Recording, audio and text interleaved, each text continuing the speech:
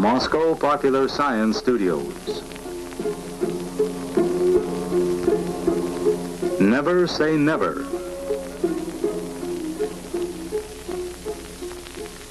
This is the story of a discovery. There are several chapters in this story, which began in 1950. This is the first.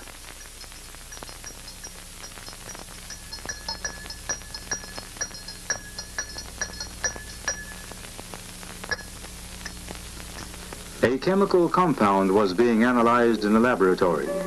It oxidized and changed color as was expected. Suddenly, the researchers saw that the oxidized compound had spontaneously undergone reduction, after which the reaction proceeded as before and again reversed.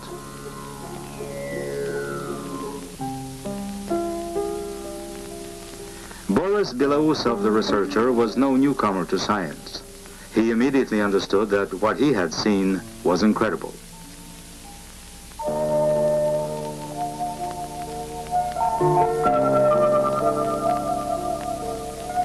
After analyzing the reaction for several months, he concluded that this was a phenomenon as yet unknown to science.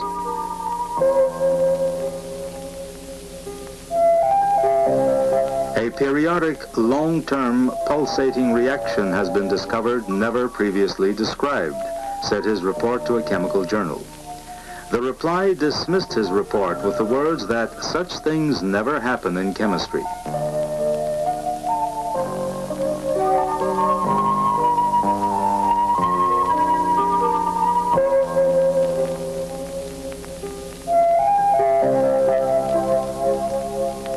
The scientist realized that even after observing the reaction, his opponent would say there is no explanation for this in chemical terms.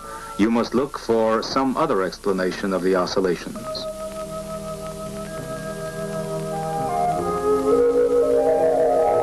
Accepted notions are often very persistent. Even our layman's ideas about chemistry. Combustion is an ordinary chemical reaction. However, who has ever witnessed the sudden reduction of the combustion product?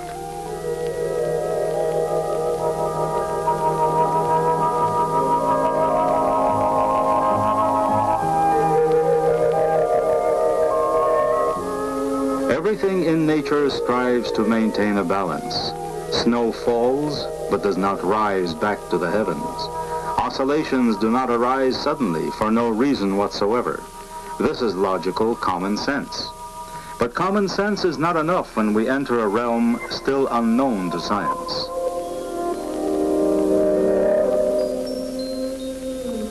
Researchers are stumped by the flow of protoplasm currents inside the body of a mushroom, back and forth. What determines the length of each cycle?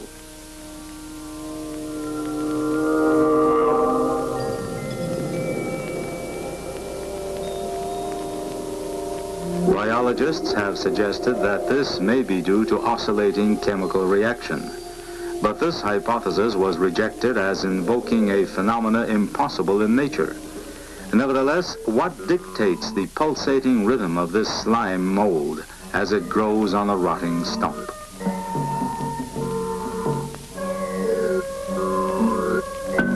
The heart of a frog contracts and relaxes uniformly. What helps it to keep its beat? The mystery of such rhythm is the mystery of the processes controlling life itself.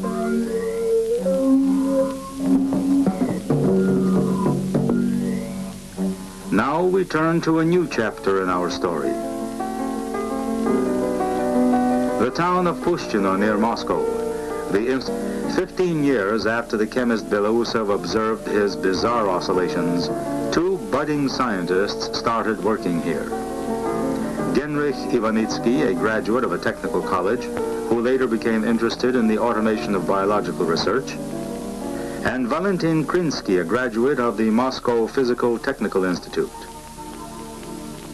Their research project was concerned with certain unusual modes of cardiac activity.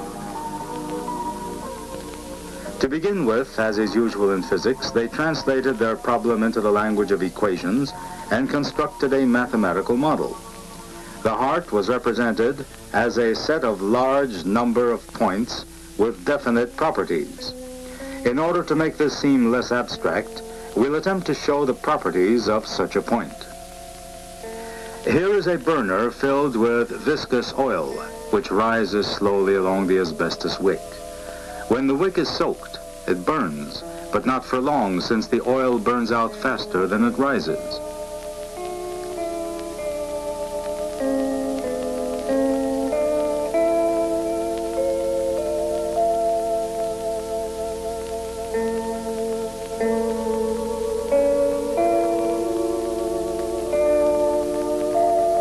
The wick will not burn, for the fuel has not yet risen.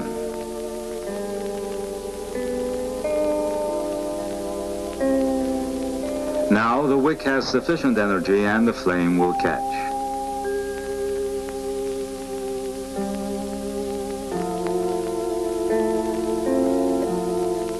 Then the process starts all over again.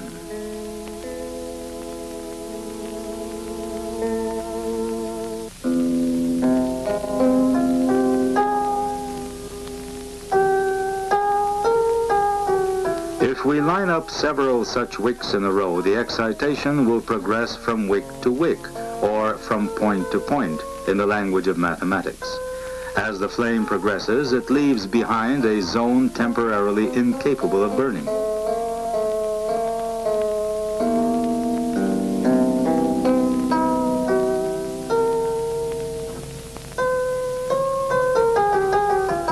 But at the end of the zone, the wicks have been saturated again, and they can be lighted one after another.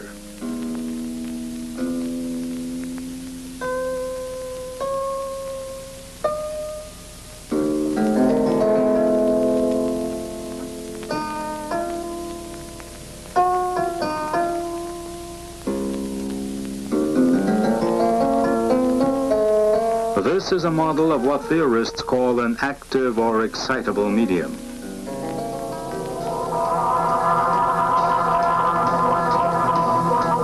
If such elementary units are distributed on a plane, we observe an interesting effect, regular waves. It is such a medium that mathematicians liken to a heart, also consisting of a multitude of standard elements, that is, excitable cells.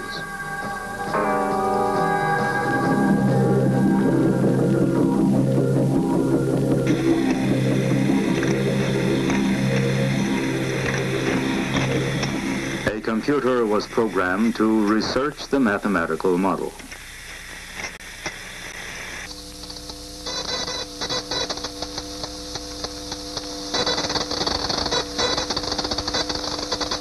It reported that if there is a center of excitation in an active medium, circular waves will issue from it.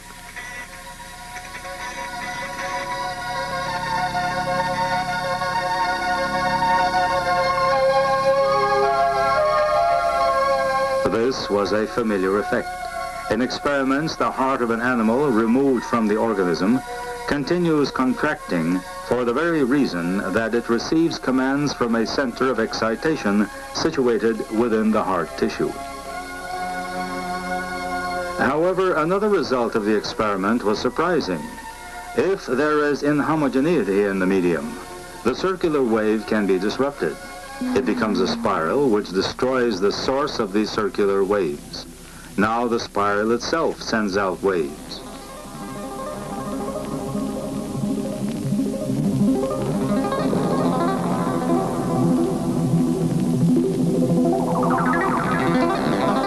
They in turn are disrupted and many new centers of excitation appear.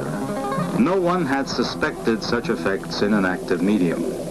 It is known, however, that sometimes the heart stops functioning normally and palpitates like this, as though showered by contradictory commands from many centers. But no such sources could be found in the heart muscle. Could there be a mistake in the mathematical model?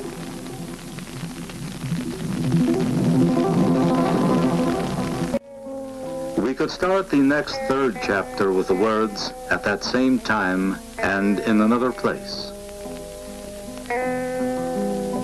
University summer seminars are held here at the biostation on the White Sea. A favorite saying here is never say never. In other words, never reject anything without checking it out first, even the most fantastic hypotheses.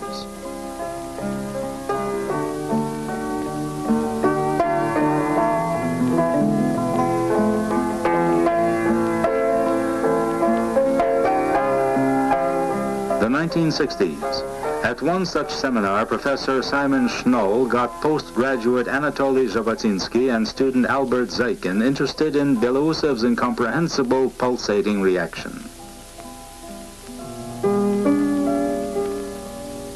After many years, the researcher finally published a paper about it in a journal with a very modest circulation and not widely known to chemists.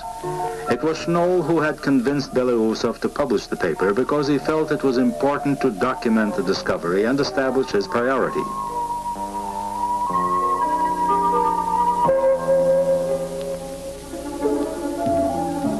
Zhabotinsky and Zaikin carried out their first experiments in the university's physics department and continued their research in Pushchino at the Institute of Biological Physics. Their notes traced their achievements and failures, joyous discoveries, and bitter dead ends. They were greatly helped by the Institute's regular seminars on oscillating processes. The subject was becoming a major one in biology.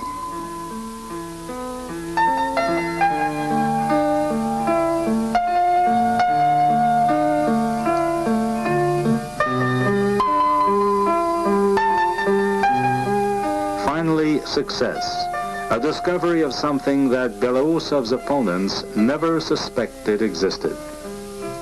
They found that the reaction was not like a match that burns only once, but like a wick, capable of being lighted again and again, with the sole difference that the wick is fed by oil, but here energy stored in the substance itself is utilized cycle after cycle.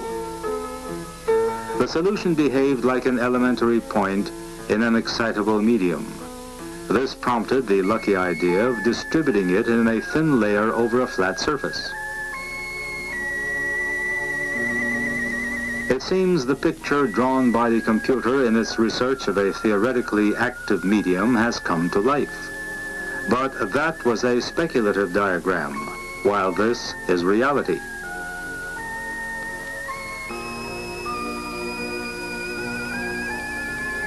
What was most surprising was that the solution produced its own sources of excitation. The medium itself produced the spark from which issued self-sustaining waves, or as they would soon be named, autowaves.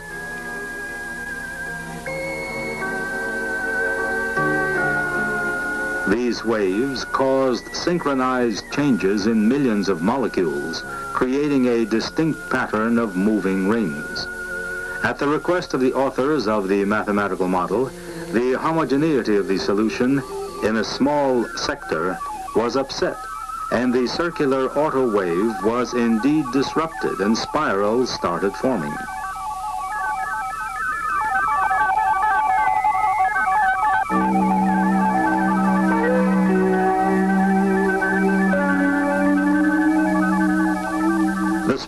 Multiplied, producing ever new centers of excitation.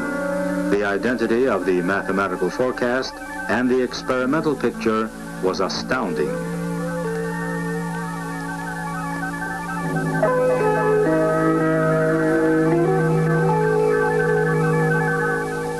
But nature is a single whole, and it is doubtful that autowaves exist only in chemistry. The Institute continued its search of unusual sources of excitation in the heart tissue.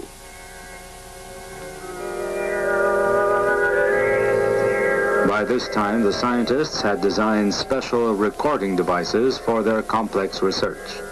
Such sensitive probes must register the passage of autowaves through a strip of heart tissue and inform the computer of this.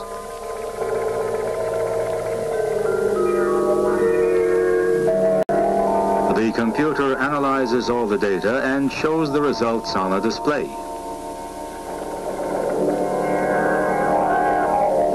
The probes lowered onto the strip of the heart will follow such radial lines. The first bright points signal that the probes have discovered an excitation wave.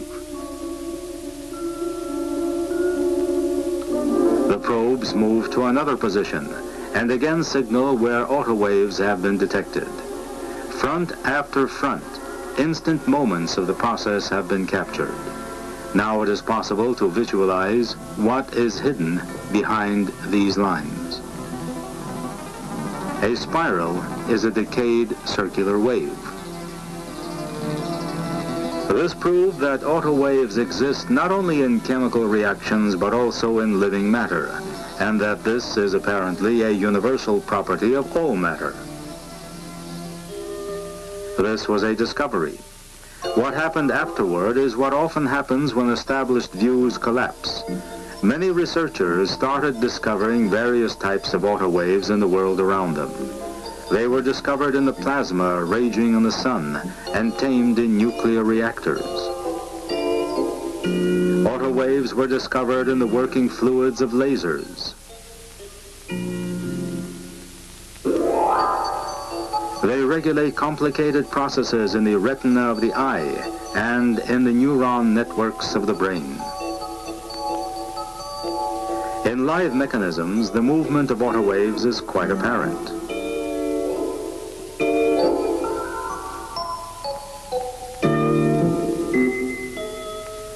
Active wave processes play a key role in the life cycle of Myxomycetes, highly original organisms, at times exactly like mushrooms. Like those of mushrooms, their spores too are carried by the wind. Deposited on rotting wood, the spores become unicellular creatures, resembling amoebas, and in this state they can exist for many generations. However, their food supply is gradually exhausted, and they are in danger of perishing. In such cases, the amoeba releases a special substance, and autowaves arise in the medium, helping the mass of unicellular creatures to concentrate around the emerging centers.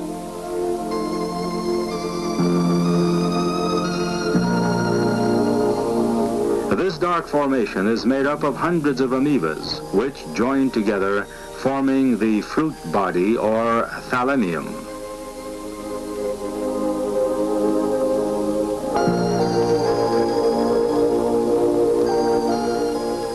The same autowave process also forms the stalk, projecting the thalamium upward and making the Myxomycetes resemble mushrooms.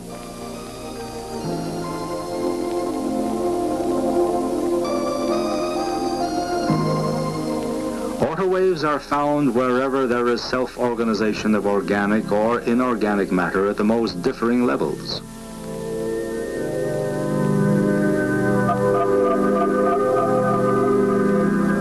Could it be autowaves that form the mysterious spirals of galaxies out of gigantic clouds of gases, bringing order to chaos, and in these spiral waves, creating new stars and planets, in these spiral density waves? This is still a hypothetical possibility, possibly never to be substantiated. But can we afford to say never? The early 1980s, for discovering new natural phenomena, 5 Soviet scientists were awarded the Lenin Prize. They were Albert Zaykin, candidate of physics and mathematics, Genrikh Ivanitsky, corresponding member of the USSR Academy of Sciences, Dr. Anatoly Zhabotinsky, Dr. Valentin Krinsky, and the scientist Boris Belousov, who began the research on this problem.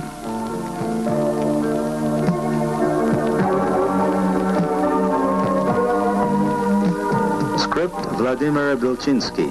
Direction and camera, Yevgeny Pokrovsky.